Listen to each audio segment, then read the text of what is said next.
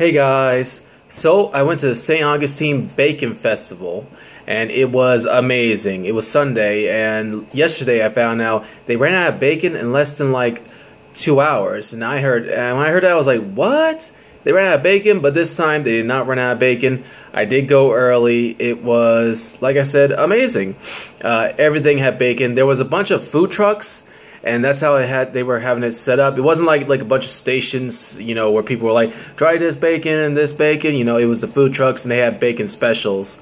And there was chocolate bacon. But I would recommend in the future, if you're a big fan of chocolate, you might not like chocolate bacon too much. But, I don't know, I had some and it was pretty good, and I had bacon rice balls, which they were pretty good too. And then there was the bacon burger. There was bacon pot pie. It's just everything bacon, just to name off a few.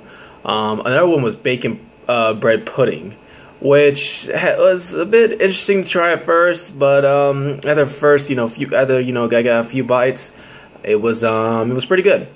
So next year, St. Augustine, if you're ever in town, look up some events.